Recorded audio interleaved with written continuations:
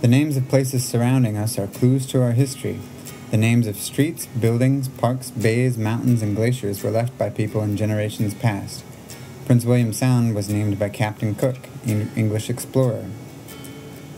Cook Inlet is a well-known Alaska landmark near Anchorage, named for world-famous mariner and explorer Captain James Cook. Cook didn't spend much time in Alaska, but during the time he did spend here, he accomplished a great deal. Most notably, he mapped large areas of previously uncharted waters and shoreline in southern Alaska. Cook made 3 extensive voyages from England into the Pacific Ocean. He is especially well known worldwide for his explorations in the South Pacific Islands, where he spent most of his time.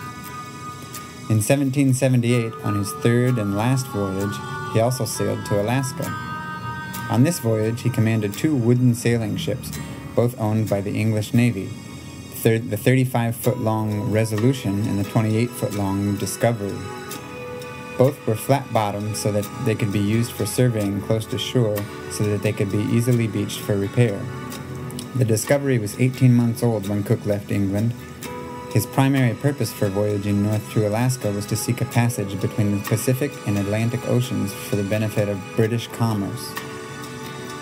Though he didn't discover the Northwest Passage as he hoped, he added to the Western world's knowledge of the North through his mapping. Also, the artist board made numerous detailed drawings of the people, places, scenery, animals, and activities of the crew. Today, many of these drawings are displayed in museums, published in books, and available as reprints. Cook sailed into Prince William Sound in the spring of 1778. He sailed past Montage Island, traded with the native people who lived there, and sent small boats into the sound to measure the depth for charting purposes. As he left the sound, he named it Sandwich Sound for Earl of Sandwich, who sponsored the voyage.